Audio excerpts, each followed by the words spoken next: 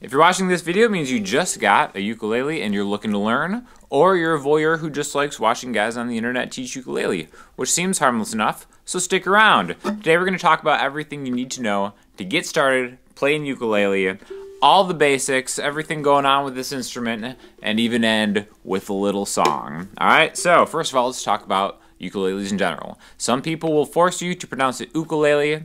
I'm not about that life. I'm sorry, I never will be about that life. That is the proper way.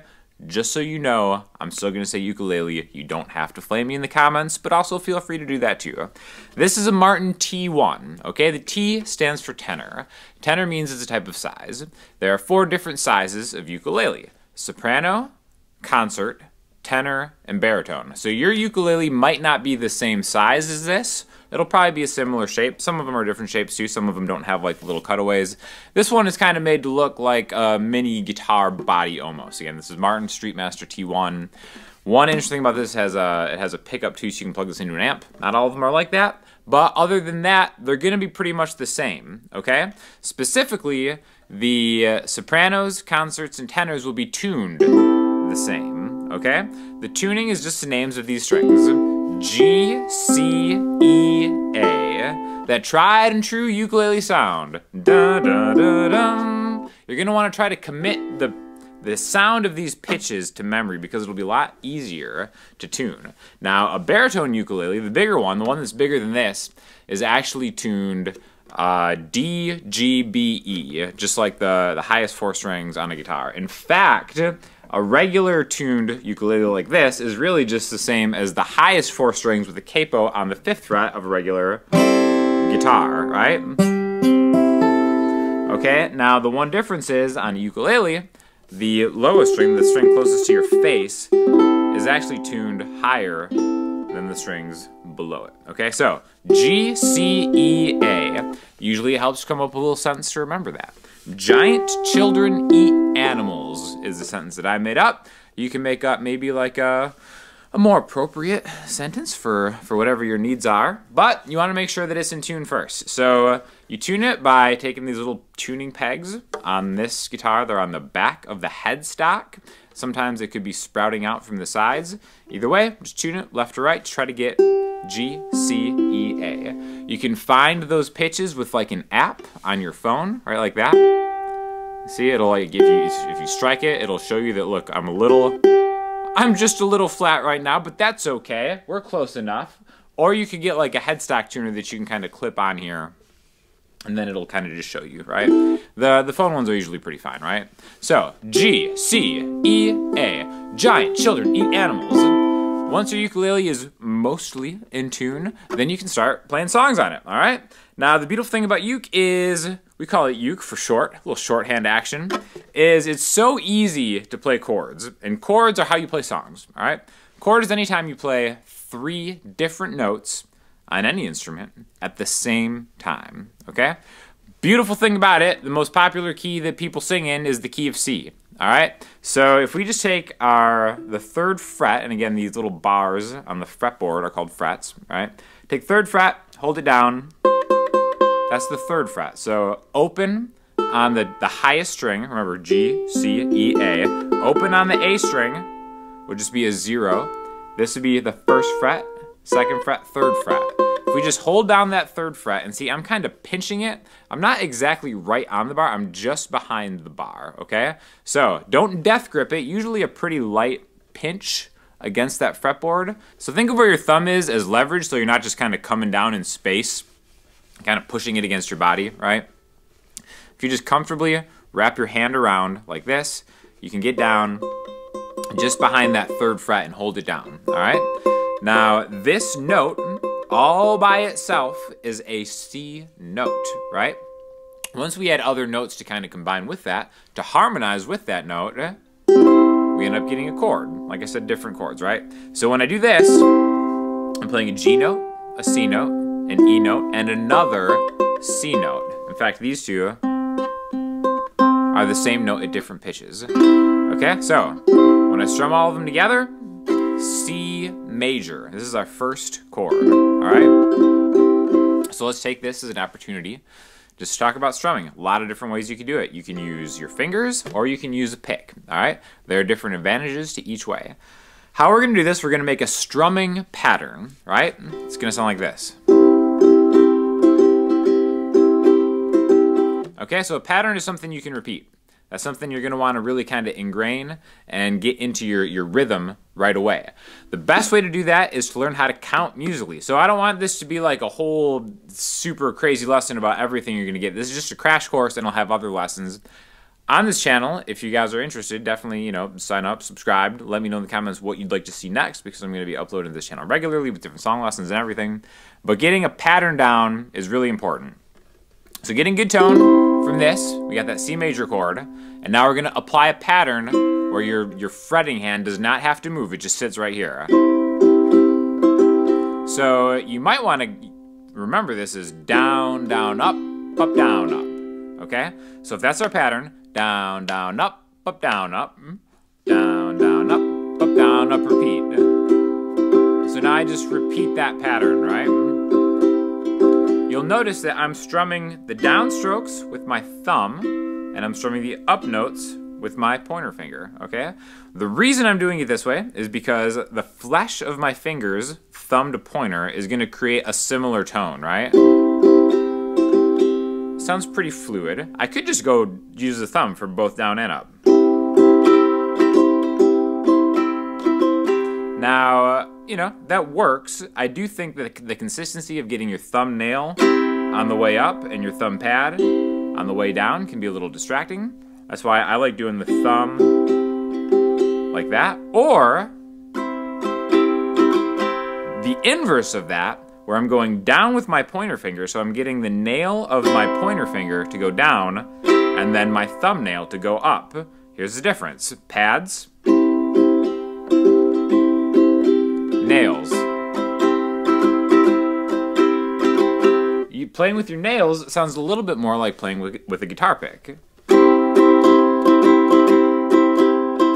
So the advantages are you can probably get a little more volume with the pick or with your nails, but it's also gonna amplify your mistakes a little bit more when you're first starting out. So that's why playing with like the pads of your fingers might be the preferable way to start out with, because you're learning a lot at once. Having to hold a pick the right way might not be what you want to focus on. You want to focus on getting good tone and getting your fret hand in position where it's not buzzy or something like that.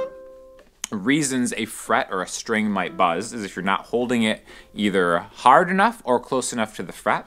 What I mean by that is if I'm back, remember I said close to that third fret without really touching it, as I get back further, what's happening is I'm pinching the string, but since I'm not pinching it at the fret, you're hearing the sound of the unpinched part of the string vibrate and resonate against the metal fret. So that's what that buzzing means. So either you have to get closer to the fret or hold down a little bit harder, right? So again, that's why the optimal spot to hold a fret is right before the bar, and that's when it's usually gonna sound the cleanest, right? So now that we have that, again, there's no right or wrong way to do this. As long as you can make it sound good, it works, right? But I usually go down with pointer finger, nail, up, thumbnail, right? And again, eventually you're gonna learn how to count this musically. 1 and 2 and 3 and 4 and 1 and 2 and 3 and 4 and down, down, up, down, down, down, up, down, up. Those are two ways to count the same thing. Again, one pattern, usually music is organized in bars, right? 1 and 2 and 3 and 4 and that's one count, one bar of 4. 1 and 2 and 3 and 4 and 1 and 2 and 3 and 4 and. See how those actions get attached to a number? Don't overload yourself on that right now, but that is something that you definitely will want to learn, and we'll have more lessons on that coming soon. But just to get started, down, down, up, down, up, down, down, up, down, up. Okay, so that's your first chord, all right?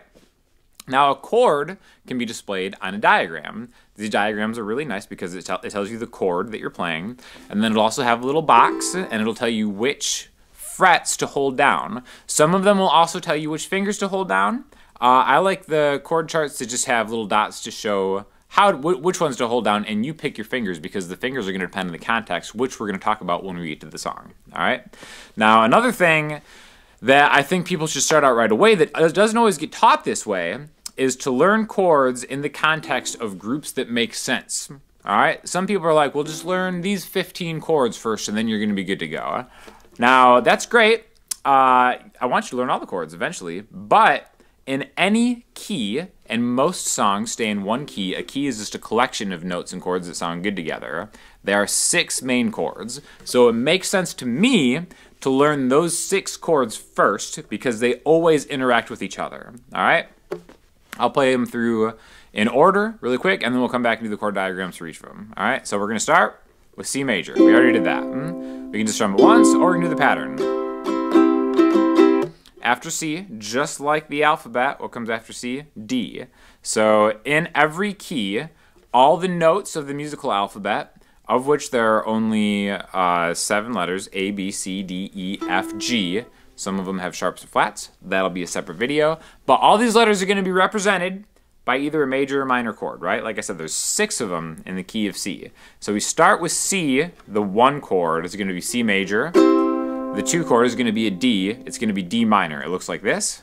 The 3 chord is E minor. Looks like this. The 4 chord is F major. Looks like this. The 5 chord is G major. Looks like that. The 6 chord is A minor. Looks like this. The special bonus 7 chord is B half diminished is what we're going to call it. Looks like this, and then back to C. Okay?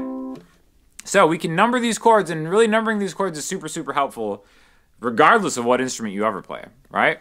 1, C major. 2, D minor. 3, E minor.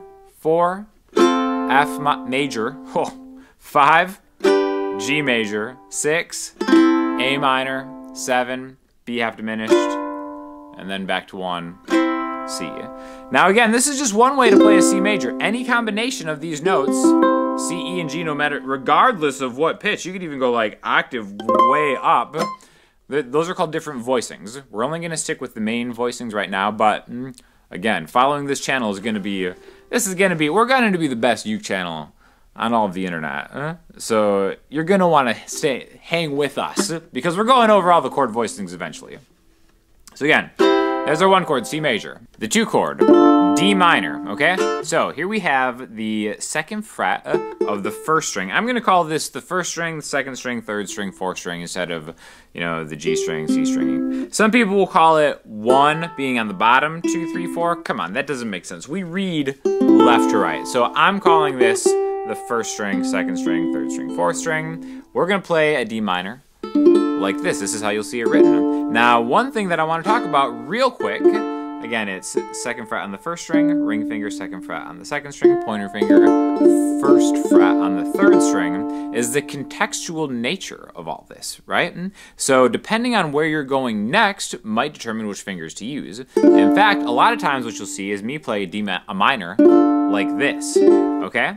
So just because there are 4 strings on a ukulele doesn't mean you have to play 4 strings every single time, right? So in fact, we're going to get to an E minor chord next, but because of that, you'll see me play a D minor chord like this sometimes, where instead of playing 2, 2, 1 open, I'm just going to play I'm going to skip the 1st string and then just go 2, 1 open instead of a lot of times there's really it's a negligible difference, especially when it comes to adding that 1st string sometimes, right? So I think sometimes it might even sound better with that open string. But again, a lot of this is contextual, so don't get caught up on doing things exactly the right way or the way that you see it or see somebody else do it, because as long as it sounds good, you're doing a great job, right? So this is how we go from a D minor into the next chord, E minor. And the best way to remember E minor is just take these 2 frets, these 2 fretted notes here, move them 2 frets higher. So now I've got the 4th fret on the 2nd string and the 3rd fret on the 3rd string, and I'm going to add my pointer finger to the 2nd fret on the highest string. So this is E minor. It's really just D minor, moved 2 frets higher, and then adding your pointer finger. Okay, so C, D minor, E minor. The next one is really easy too. This is going to be F major. my middle finger is getting the second fret of the first string, open on the second string, and then my pointer finger is grabbing the first fret of the third string, F major, and then we're going to go to the next, what comes after F in the alphabet? G. We're going to go to the next chord, this is going to be G major. If you've ever played a guitar, this looks like a D major shape, okay? The shape is just how your hand is contorted into that this little upside down triangle, little V shape, right? Now my middle finger is on the second fret of the highest string, ring finger is third fret of the third string, pointer finger is second fret of the second string. Okay, so G major, and then the sixth most important chord on here is going to be A minor, which really is an F major without your pointer finger, so even easier. It's just the second fret on the first string, okay? So you'll notice that like a lot of these chords share notes because there's only 7 notes in a key, which we'll talk about in future videos, but a lot of them are going to be similar, going to have similar sounds, but maybe just one thing is different, right? Like F major to A minor, right? Something like that.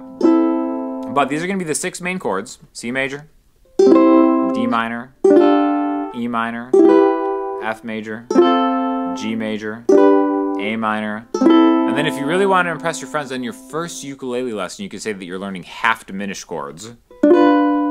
Again, this is the way to think of this is take that G major and turn it upside down, right? All we're doing is taking a G major shape, and then we're taking that third string from the third fret to the first fret. So then we put your ring finger on 2 on the highest string, 1 on the third string, and the middle finger 2 there. So as long as I just get these, that's B half diminished. Kind of jazzy for your first lesson. Listen to you. In fact, just brag about it. Be like, oh, you know, B. I'm a fan of that B half diminished chord. Learned it 10 minutes into playing ukulele for the first time. Learned it playing ukulele. B diminished on an ukulele. That's, you know, once you start saying stuff like that, you should probably find a different channel because you're not going to last long here. But anyways, those are the 7 main chords in the key of C. Again, there's a lot more to learn, but once you have that down and once you start thinking of them in numbered sequence, 1, 2, 3, 4, 5, 6, 7, 1, then everything's going to be much easier to communicate from a song remembering standpoint. So now let's get to the song, right? Here's all right, and I want to do a precursor here because this is going to be the thing that some people are going to love, some people are going to hate, right? There's a song out there that is semi-modern that everybody uses to play ukulele. Notice how I have removed the ukulele from the camera shot right now just to have this conversation with you. It's a song called Riptide, and everybody plays it at open mic night. Everybody who's ever owned a ukulele has played it at some point. So you might as well just lean in. Might as well just lean in and make it part of what you do, even if you're just playing sarcastically, because it's super easy to do. And people are going to recognize it and they'll be like, all right, checks out. This guy, this gal, they're a uke player. They can join the club. And then if you are like a hipster contrarian and you have exquisite musical taste, then deep underneath you'll be like, I'm only playing this to troll you. But I do legitimately know it. It sounds like this.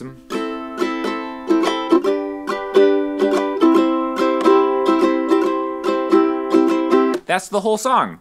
How great is that, right? It's 3 chords we just learned, plus pretty much the exact same strumming pattern that we just did, and we can learn it right now, less than 20 minutes into your first experience with this instrument, all right? We're going to start with the 6th chord in the key of C. Remember, the musical alphabet is only A through G, and then it just goes around in a circle. So if we start on C, where C is 1, and we find the 6th chord, C, D, E, F, G, A. A minor, remember we said is that key, the chord in this key. So it's just the 2nd fret of the first string. That strumming pattern that we learned, down, down, up, or 1 and 2 and 3 and 4 and. That's 1 bar of A minor. Then we're going to go from here to G major, and then straight down to C major, twice. So 1 bar of A minor, a bar of G, and 2 bars of C. So let's talk about how to make this sound smooth, because even if it's easy when you're first starting out, nothing's easy, right? So this is why those chord diagrams that have the finger that you want to use, the right way to play it, aren't necessarily the best thing, because so much of playing any instrument is contextual as far as fingering goes, right? So if we know that we have to start on this A minor and get to this G, well, you know, all right, this is, you know, it may seem easy enough once you do it repetitively and you have that move down. That's not super easy when you first start out. So maybe when you first start out, we know that we're going to go from this A minor to this G chord. Why don't we play that A minor with your pointer finger? Because then to get to the next chord, you just got to go directly down a string and then have the other fingers who are hanging out right in G major land just press down, and that's a much easier transition to make. So down, down, up, down, up, down, down, up, down, up. Okay, then remember we have 2 bars of C, so maybe we can use your pinky, because your pinky's just here just freeloading right now, just living rent-free. We can just plop that down on that C and do the 2 bars there. And then while you're playing these 2 bars, your pointer finger is already kind of making its way to where it needs to go next. So that's just kind of an efficient way to get into those shapes. Now, when you first start out, you may have never used your pinky before for anything ever in the entire history of your life. That's fine. You're going to eventually want to get this in the game, but you can also cheat by just taking that G and then just moving your ring finger down to the C. That's pretty much just as efficient, right? So then we've got A minor, G, C.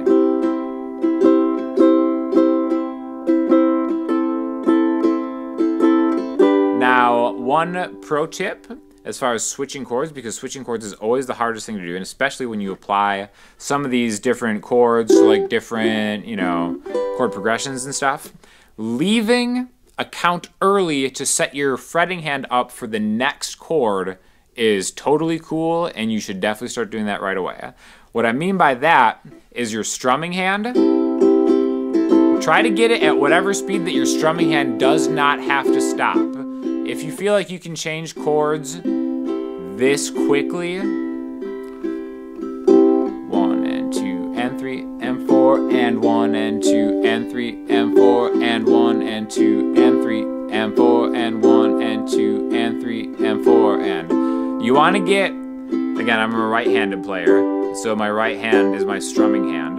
You want to get your strumming hand to just be on autopilot, where you can do this and then eventually sing along if that's your ambition, you know? Again, I don't really know. I'm gonna pretend like I don't know the lyrics. I was afraid of dentists and the dark. If I sing any more of this song, I'm sure to get copyright infringement. But yeah, basically, once you have that strumming hand on autopilot, you are good to go. So if you have to leave, see how I did that? I kept the strumming hand going, and I'm exaggerating the movement to jump off the fretboard to buy my fretting hand more time to get to the next chord. So again, it sounds way better to, in time, hit the open string set and buy your hands time to get to the next chord than it does playing on time.